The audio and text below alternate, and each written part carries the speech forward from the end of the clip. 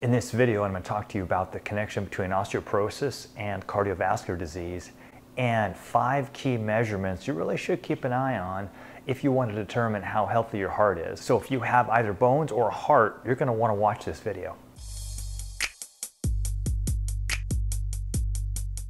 Hey everyone, welcome to the channel. Ed Dubu, physical therapist from Integrated Physical Therapy in Bellingham, Washington. If you look at the literature, there is unfortunately a relationship between osteoporosis and cardiovascular disease. More specifically, the lower your bone density, unfortunately, the greater your risk of cardiovascular disease. The exact reason for the relationship between the two isn't really known, but there are a few common denominators, and the big one being inflammation. If you've been to the channel before, you know that we've talked about chronic low-level inflammation as being the core or the root cause of so many of the chronic diseases that we get, especially for those of us over the age of 50. So anything that you can do in your lifestyle, exercise, eat better, that can reduce your chance of inflammation is going to make yourself that much healthier and that much more resilient. Osteoporosis and cardiovascular disease also share some other risk factors. Smoking, please, if you smoke, stop. Excessive alcohol, lack of exercise, and being overweight. If you do suffer from osteopenia or osteoporosis, hopefully you are on a strength training program. That is the #1 thing that you can start today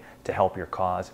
I'll put a video link right up here to a basic exercise that I have that you can start right now at home with no additional extra equipment. Now it's time, everyone, for a true confession from Ed. I don't go to the doctor for my annual exam.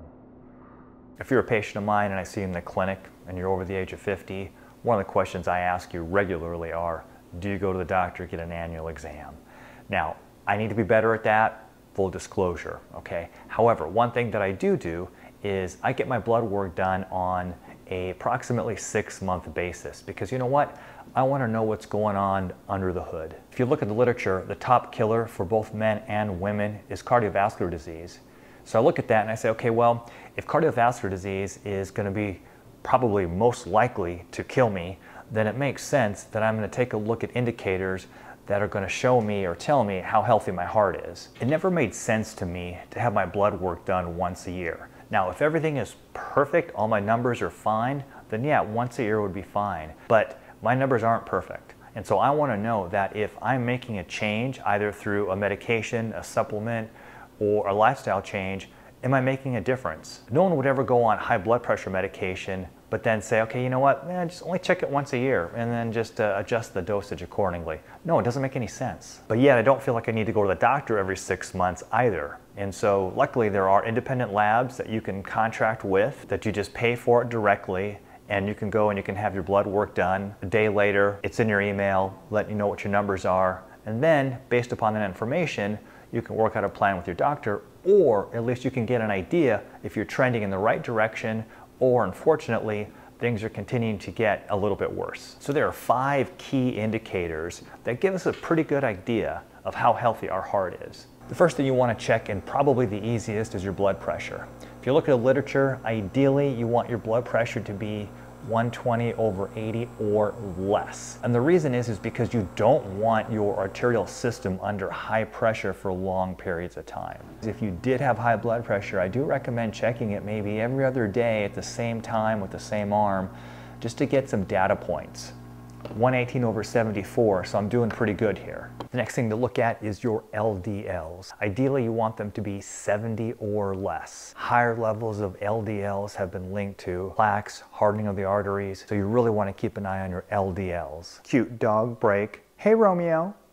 Oh, he gave me an eyelid. Next, we have your triglycerides. You really want to have your triglycerides at 150 or less. Once again, higher triglycerides have been linked to strokes and heart attacks. Next, we have your waist circumference. And all of us kind of have a general idea of how our pants fit, or maybe what loop we're putting our belt in. And so there's a couple different ways of looking at that. For women, it really should be 35 inches or less. For men, 40 inches or less, right around the belly button, guys.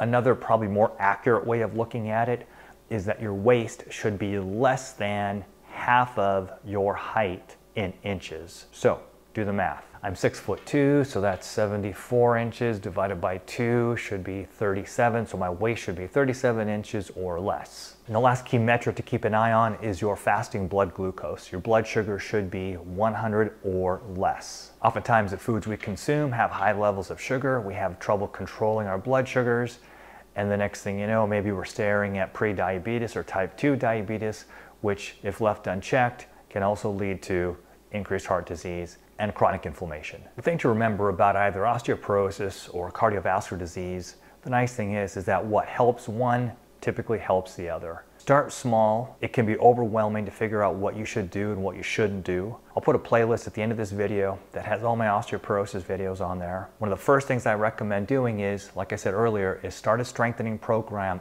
and a daily walking program. I'll put a link right up here about how I got my mom to actually take a few more steps during the course of the day.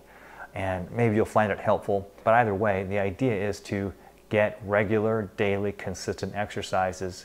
Keep the hope, because there's a whole lot that we can do about it, whether you decide to take medications for bone density or not. All right, hopefully you found the video helpful. If you did, please consider giving it a thumbs up and subscribing to our channel so you never miss another one of our videos. If you have any questions, please leave them down below. And let's take care of our heart and our bones, right? That sounds good. Let's do that.